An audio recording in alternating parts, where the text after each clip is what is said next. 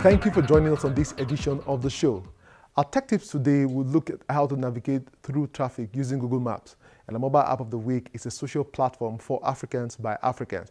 Also keep an eye for our online security and giveaway segment. This is Tech Trends and I'm Chukwemeka Agbata.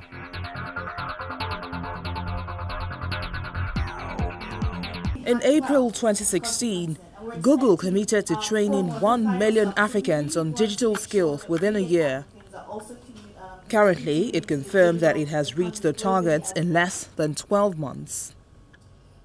The big tech company is set to extend the digital training in the coming year by assisting local communities further in providing offline versions of its training materials to reach individuals and business in low-access areas where physical training sessions are not available.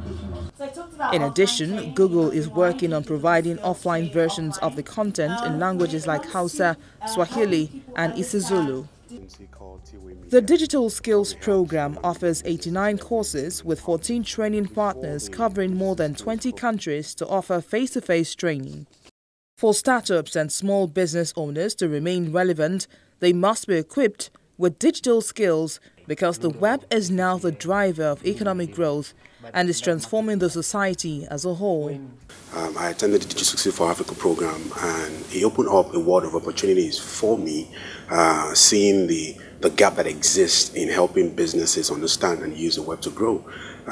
So I became a trainer. I left my job, resigned, and started an agency. And of course, I became a trainer. I was able to train over 5,000 people in less than a year.